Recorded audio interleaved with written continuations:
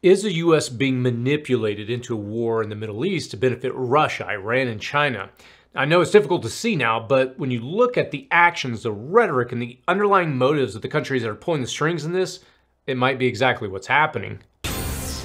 And now, amid the Israel-Hamas war, according to reports, China has sent 6 warships to the Middle East due to risk of escalation of the conflict. To that end, the crew of the guided missile destroyer USS Carney, operating in the northern Red Sea earlier today, shot down 3 land attack cruise missiles and several drones that were launched by Houthi forces in Yemen. According to the Kuwaiti newspaper Al Jarida, Iran is working toward a complex arms deal that would move some Hezbollah weapons in Syria and Lebanon to Russia. Particularly when it comes to China and its intentions in Taiwan, is a distracted world the right time for them to hurry things up? Well, of course it would be. In this video, I'm going to explain how the world appears to be choosing sides and marching off to war. I'll also alert you to the supply chain issues that we've monitored for about a year. It's time you knew about it so you can really begin to prepare for its impact. The Ukraine situation may be locked in a stalemate, and there's some data you should know about as you prepare for this winter. I'll also announce the winner of last week's giveaway, and I'll tell you what we're going to be giving away in this video and how you can be eligible to win it. Also, if you haven't checked out our new membership area for the city prepping community, we just launched it yesterday. We had a few hiccups yesterday getting the site off to a start, but the issues have been smoothed out and we're already getting a lot of solid engagement inside of it. We did our first live hangout yesterday and we have several more this week lined up for the members. I hope you can join us for those. So definitely check out by visiting cityprepping.com or clicking on the link in the description and comments section below. I hope to see you over there. All right, so let's jump into the news. It's all here in the Prepper headlines that you need to know this week. Israel. In as short of an explanation that I can give of just what has occurred, on October the 7th, Hamas, a group in the Gaza Strip that is a proxy army to Iran, both supplied and trained by Iran, they attacked Israeli civilians. Now, Hamas militants stormed into Israel from Gaza, killed over 1,400 people, and took some 240 others hostage in a rampage that Israel described as the deadliest attack on Jews since the Holocaust. Now, the hostages were brought into the Gaza Strip as a bargaining and ransom opportunity, but also in hopes that it would prevent Israel from bombing the Gaza Strip. Well, Israel did that anyway, and the country aggressively attacked Hamas anywhere in the Gaza Strip where they could be located. Now, most recently, the Israeli Defense Forces spokesman has accused Hamas of embedding their fighters in the network of tunnels throughout Gaza, primarily in and under hospitals and medical facilities. Now, in one case, reports of a Hamas terrorist cell was using an ambulance to transport militants and conduct their operations. Now, Israel has released footage verifying this use of medical facilities, and in one case, Hamas operated a launch pad for missiles and stores missiles just 75 meters or 245 feet from a hospital. It's a well-documented underdog strategy to embed outnumbered and outgunned forces amongst civilian populations. Now, this has led to some high-profile Israeli strikes in and around medical facilities and on ambulance convoys, and that's what Hamas wants. It makes Israel appear that their tactics are too heavy-handed. Now, Hamas has rejected Israel's assertions that it used hospitals to shield an underground military network as having no basis in truth. Now, to the Arab world, it makes Israel appear to be an oppressor in a larger holy war.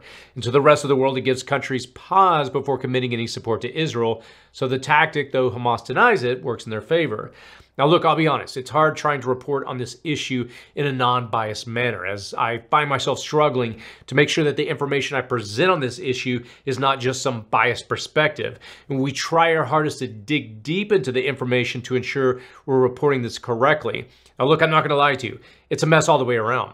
Iran, a country aligned in bricks with Russia and China, is fighting a proxy war in Israel. They've threatened to wipe off the map. And who provides funding, military support, training, and armaments to Hamas and Hezbollah on Israel's northern border? Continues to threaten Israel, but has now threatened the United States. Iran's Minister of Defense said that the United States would be hit hard if it didn't implement an immediate ceasefire in Gaza. Now, Iran considers the U.S. to be militarily involved in the conflict, and this begs the question about the extent of the U.S. involvement in the conflict. Apart from the 10 American warships off the coast and now an Ohio-class nuclear submarine, Secretary of State Blinken has met with Abbas's Palestinian Authority in the region. Still, the Palestinian Authority isn't well regarded by the Palestinians anymore. They are, however, staunch opponents of Hamas. Blinken argued that a ceasefire would only allow Hamas to regroup, but is trying to convince Israel to agree to a location-specific pauses that would allow much-needed aid to the distributed within Gaza. Now, Netanyahu, Israel's prime minister, has pushed back against the U.S. pressure to start implementing pauses in the fighting, saying that there would be no temporary ceasefire until Hamas releases some 240 foreign hostages in its holding. Now, the Pentagon has confirmed that the U.S. is conducting unarmed UAV flights over Gaza, as well as providing advice and assistance to support our Israeli partner as they work on their hostage recovery efforts. Now, last month, the U.S. Navy said it had shot down multiple drones and rockets fired from Yemen that were appearing to head towards Israel, which is almost 3,000 kilometers to the north. And Yemen has the Houthis, who are aligned with Hezbollah and also heavily supported by Iran. Also, the CIA chief is visiting Israel and other Middle Eastern nations this week, so there's no denying that the U.S. is vested in the conflict at both overt and covert levels. But still, that level of involvement is not strong enough to force Israel to cease fire, and Israel's not going to probably do that.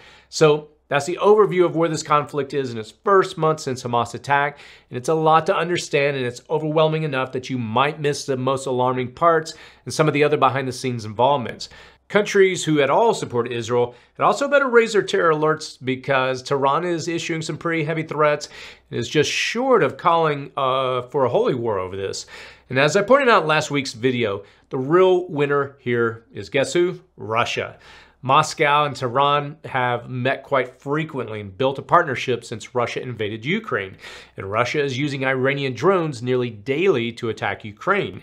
Iran is set to join the anti-West, pro-Southern Hemisphere BRICS alliance in January. BRICS is seeking a new world order that benefits aligned countries by turning a blind eye towards their aggressive, nationalistic policies. And whether that's the reunification of the Soviet states or China's Uyghur genocide, so long as a country supports an anti-Western policy and business is good, the violence or injustices they inflict on the world can be overlooked and ignored. Here at City Prepping, we have been covering aspects of this emerging New World Order for several years, and we're beginning to see this play out right in front of us in real time now. If we look at just the BRICS countries' involvement in and around the Israeli-Gaza conflict, we can clearly see the other side of the world war brewing. And Russia's paramilitary group, the Wagner Group, plans to supply Hezbollah in Lebanon with an air defense system. The system in question, the Russian SA-22, combines anti-aircraft missiles and guns to counteract Israeli aircraft. But look, providing defense is one thing, but what you may not know about the Russian defense systems are how they are easily repurposed and converted to an offensive weapon. We've most recently seen this in Russia's war with Ukraine. Russia denies that they plan to send this equipment, but in the same statement, they claim that the Wagner Group doesn't exist, which we know it does. How much Russia can support as it wages its own war remains to be seen. We also see Russia's reformulated Wagner Group strategy to take over resource-rich Central Africa. And Russia is moving to expand its military presence in eastern Libya, a plan that could lead to a naval base, giving it a significant foothold on Europe's southern doorstep. Now, currently they use Libya to support operations in the Burkina Faso, the Central African Republic, and several other African nations where Russia has actively aligned with the rebellion groups. Now, the Israeli military says Hamas has fired over 5,000 missiles toward the country since the war began, and those missiles were not built in Gaza. Iran supplied them. Israeli intelligence in 2021 estimated Hamas and Islamic Jihad, another militant group operating in Gaza, had some 30,000 missiles in their arsenal. Now, the U.S. has estimated Hezbollah and other militant groups in Lebanon have some 150,000 missiles and rockets. Again, these were not built in Lebanon. Iran supplied them. And as we indicated a few weeks back, China, the C in BRICS, has sent its naval vessels to the Persian Gulf to monitor the situation as Iranian attack boats continue to seize international vessels in the region. Now, the U.S. Navy is also heavily represented in the tight water, so what could go wrong, right? Apart from those significant moves by major players, some mid-sized players are also choosing sides in this Israel-Gaza conflict. Bolivia's left-wing government cut diplomatic ties with Israel, alleging crimes and human rights abuses in Gaza, as Chile and Colombia recall their ambassadors. And more centrally located in the conflict region, Turkey also recalled their ambassador to Israel and broke off all contact with Israeli Prime Minister Netanyahu. Also in Turkey, pro-Islamic protesters are protesting on a joint Turkish and U.S. military air base that the Secretary of State is visiting this week. This is going to further put pressure on Turkey to align from Israel and towards Russia and Iran. And as I pointed out last week, this is especially problematic because Turkey is part of NATO and the UN, and the country controls the waterways to access the Black Sea and Ukraine.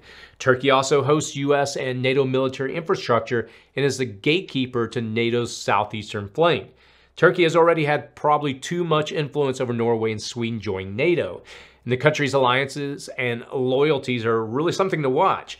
If they swing heavily towards Moscow or Tehran, the world may be on the brink of a much more significant conflict. So you may be asking, how will this all impact you and your life? And it's from all these little alliances, secret deals, and global power dynamic shifts that we will see continued and severe strain on the supply chains and drag on global economies.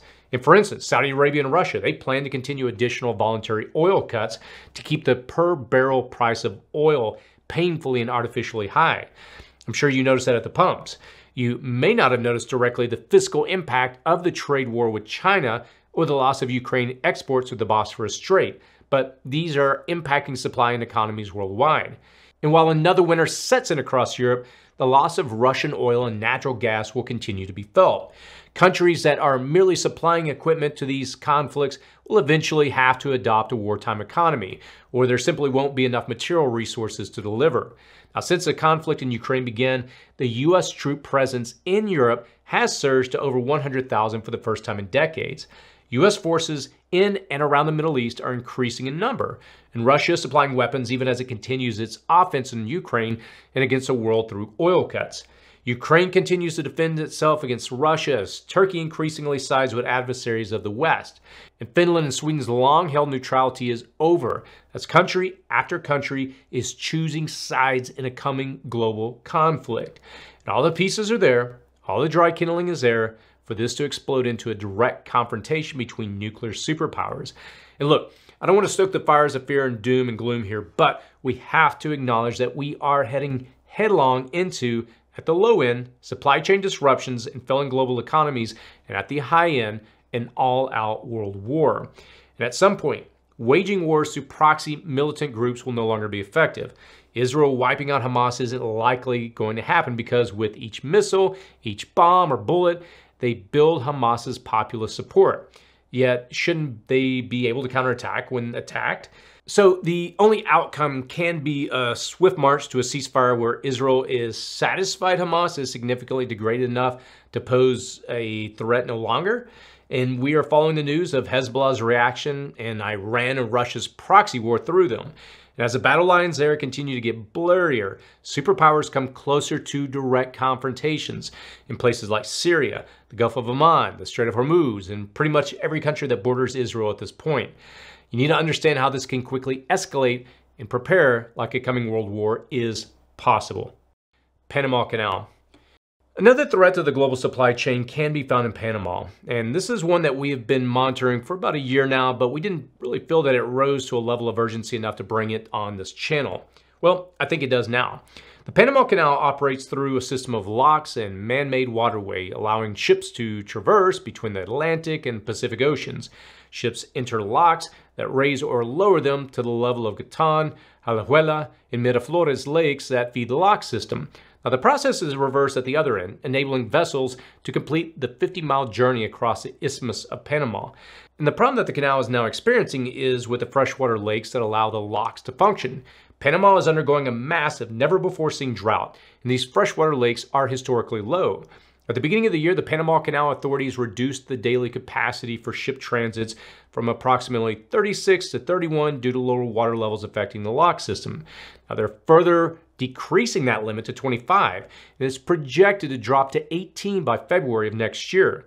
This change is anticipated to lead to higher prices for goods and compel cargo vessels to opt for the more fuel-intensive route around Cape Horn. Now, last year, 518 million tons of cargo passed through the canal, and a reduction of 18 daily ships would drop 518 tons of cargo annually to half.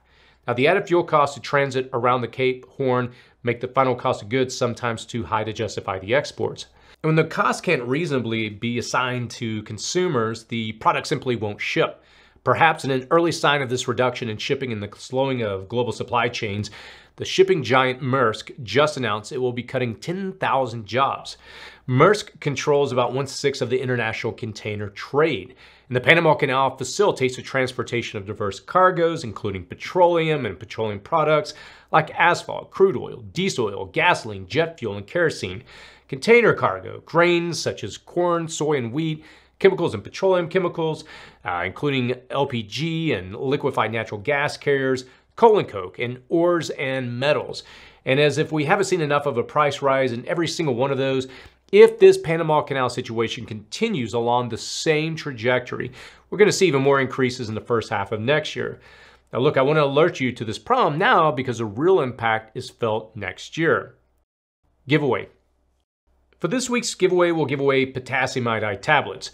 In a future video, I'll use a tool to draw the winner from the comments of the video randomly. Look, I'm not going to contact you unless your name appears on the screen next week. The subscriber, Kim Preston, is the winner of the last video's giveaway of the Katadyn Hiker water filter. Congrats, I'll reach out to you shortly to get that sent to you. Ukraine. Things look to be shaping up into a stalemate in Ukraine. Now, on one hand, that's good news as there's a cooling off in this part of the world, and I'm sure we all breathe easier when we know we don't have to worry daily about the nuclear power plant leaks or a hypersonic missile. It also means a harsh winter weather will soon set in, making ground offenses nearly impossible. It literally puts a freeze on the war. And in the war-torn Donetsk region, soldiers stationed near the front line have noted a significant increase in Russian artillery activity in recent weeks. Now, however, it remains below the levels observed a year ago as both sides struggle to advance. There's been a broader trend of decreased Russian artillery shelling compared to a year ago, resulting in a more static and positional war with minimal movement in the front lines. Additionally, there have been reports that North Korea supplied over 1 million shells to Russia since August, although both Moscow and Pyongyang denied such arms transfers. The war is far from over, however. Ukraine managed to sink another Russian battleship, and Ukrainian forces sank one of the most advanced ships of the Russian Black Sea Fleet, a Kalibr cruise missile carrier, following explosions in Russian-occupied Crimea on November the 4th. Now, the ship's destruction was confirmed the following day, marking a significant development in the ongoing conflict. And the Russian Defense Ministry admitted that a warship of the Russian Black Sea Fleet docked at a shipyard in the Kerch had been damaged. And Zelensky came out and just said what many of us were already knowing, that the Israeli-Gaza conflict was taking the focus away from the war in Ukraine, and that this is one of the goals of Russia. Now, he denied that there was a stalemate, but admitted that Russia controls the skies and the winter would allow them even further to dig in where they have occupied Ukraine. That will make the next spring offensive more complex and probably less effective than what we saw this year. Now, this winter is going to be a real test of the world's willingness to continue to stand against Russian aggression. You can expect that as government budget talks intensify, you're also going to see some deepening divisions over funding for support for Ukraine and Israel. Sea surface temperature. To say that the world is in uncharted waters here is probably literally true.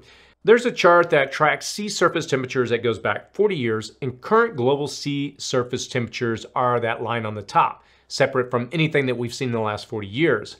I'm going to link to this chart in the comments below if you want to explore that more. What it illustrates, at least to me, is that there are quite a few unknowns to exactly how these high numbers will manifest in our daily lives. The scientific community is sounding a lot of alarms over this issue. We can see the related impact in the form of melting ice caps and droughts in some places and floods in others. Now, our understanding of it all is really pretty limited, though. We're just beginning to understand how these are all interrelated at some level. But one thing is for sure, the El Niño cycle we're currently facing will be stoked by these warm sea surface temperatures. It will significantly intensify the weather events in that pattern. If you are going to get a dry cold, it will be drier and colder. If you're going to get a warm, wet winter, it would be wetter simply because of more moisture in the air. And if you're in one of the areas we discussed getting a once-in-a-lifetime blizzard, the Big Daddy snowstorm in our winter video, well, you're still on track for that. I know anything that addresses long-term patterns and averages of weather conditions, also known as climate, is a major hot-button issue for our community, and it shouldn't be. I realize it gets wrapped up with politics, and again, it shouldn't be. It should be instead something that we seriously look at to understand the impact it's going to have on our preps. And if we ignore these obvious signs, it's at our own peril. Now, the natural disasters you will face the rest of this year and next are genuine threats to your safety and well-being. There's nothing intangible or theoretical there. There is nothing hidden or buried in some chart somewhere. The time to prepare for extreme weather events in the coming winter and next year is right now. You should keep an eye and an open mind to some of these indicators tipping charts everywhere, even as you continue to prep for the worst. Now, as I always do, let me just wrap up this video by, again, as we all look at the situation, what's playing out in the world, I think this week, it seems like the main theme, at least, as we prepare this content, is, it's just another,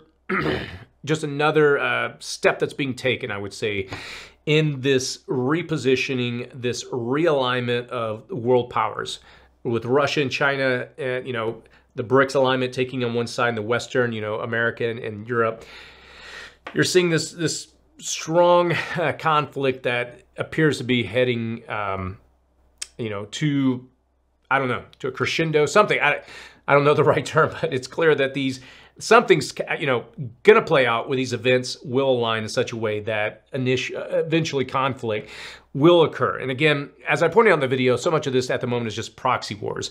Ukraine and Russia. Well, America's behind Ukraine, and Russia's on the other side. Now we're seeing this again with Iran, with what they're doing with Israel, supplying Hezbollah and Hamas. And it just, Iran's tied to Russia. And so when you begin to piece everything together, it just seems like the pieces are being put in place, I guess is what the phrase I'm looking for. And it's concerning and alarming. It doesn't necessarily mean that something major is going to come out of it, but it definitely feels like it's coming to a head, is I guess what I'm trying to say. And in all that, the other issues that we brought up, we will still continue to see price increases on so many things. Inflation will continue to march on. That's just a reality. And my encouragement, as I'll always say, is take advantage of the time that you have now. This is the time that we have at this moment. We're not guaranteed tomorrow. All we have is now. I can't change what's happened in the past. I wish I could go back and make changes or do things or have prepped and said, more aggressively when things were more affordable, right? But here we are, and we have to take advantage of this time. Now, again, I mentioned at the beginning of the video, we launched a community, and this is one of the main things among many that we're trying to do, is have a place where we can come together, discuss these issues, find solutions, help one another.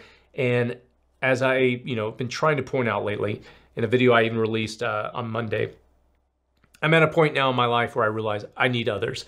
And I hope you feel the same, because what we need to move forward is really going to be more than just what we can do on our own. And that's why I think community, as I always try to talk about in this channel, is so, so important. So I'm hoping this tool that we released, I encourage you to go check it out.